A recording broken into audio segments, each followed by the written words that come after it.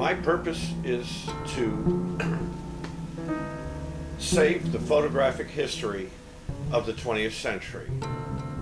I do that by obtaining as many old negatives and color slides as possible, both from professional studios and amateur photographers. And here I catalog them, identify them, and archive them. If they're color, I refrigerate them.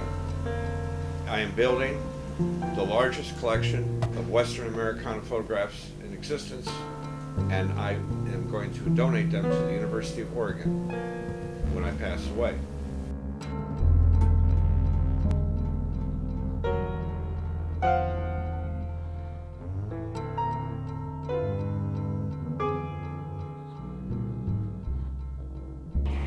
I was a sound engineer and I wanted to learn how to photograph, and so I built a darkroom.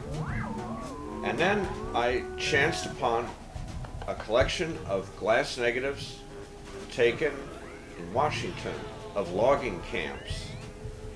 And I felt like I was stepping into a time machine. It was such an amazing experience.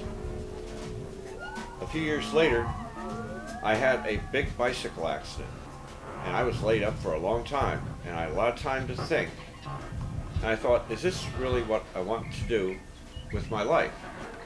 And I decided then to start writing my first book about the history of photography.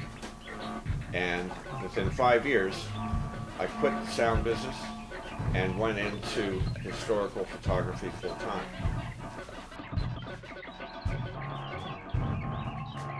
Paper negatives were made in 1839 by Talbot, so that is the first negative, 1839.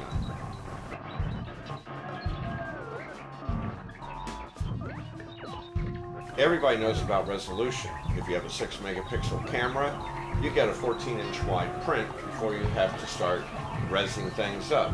You have to start to fake it. But more importantly, the range of dark values to light values that a digital camera can record is very limited. It's about 5 or 6 f-stops. Now on film, you can record twice that many. So what that means is you can see detail in the shadows and detail in the highlights. You can photograph a contrasty subject matter and see everything.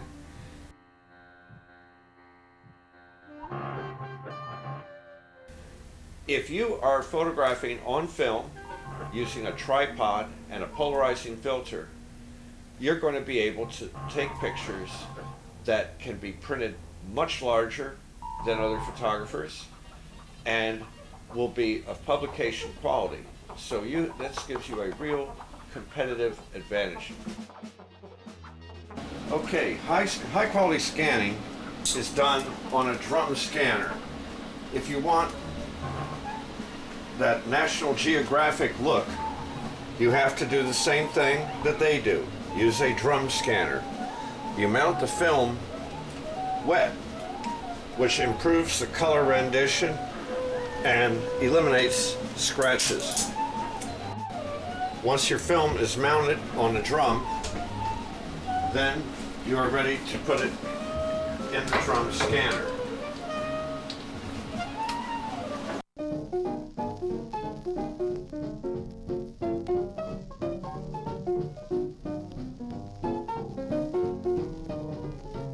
A lot of pictures have personality. You know, what people looked like, what they were feeling, often comes through.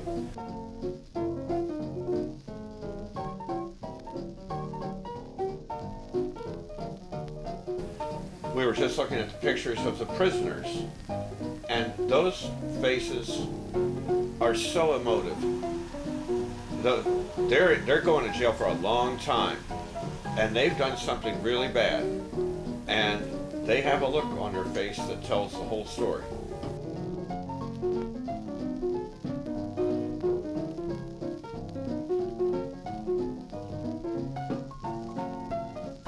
There was one day that I was looking at pictures. I'd been filing them all day, and I just looked at one, and something inside me said, you know what, I can take a better picture than that. I'm going to do it. And I just got on the bus and rode downtown. I knew right where I wanted to go, which was the picture I was looking at. And there, I took a picture that was as good a one as probably anybody was going to take that day. I do photography, and I view it as my responsibility to do that, because since I spend so much time helping people find old pictures that they're looking for, I know what people are going to be looking for 20 years from now, and nobody's shooting it. For example, the gentrification of this neighborhood. Well, 5 years ago, I went around and photographed every building on the major streets in this neighborhood. I gave 64 of them to the University of Oregon for a film they're doing on the subject, and I've supplied them to other publications, including architectural, and all those pictures are only 5 years old, and already they are historic pictures and the best set taken of this neighborhood.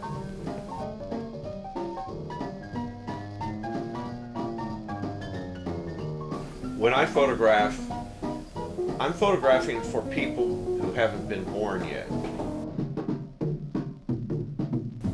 I'm trying to create pictures that are rich in detail, and so I use the largest film format that I feel comfortable carrying. I shoot on a large negative, I shoot in color, and I try to shoot representative examples of a neighborhood, trying to get the soul of a city on film.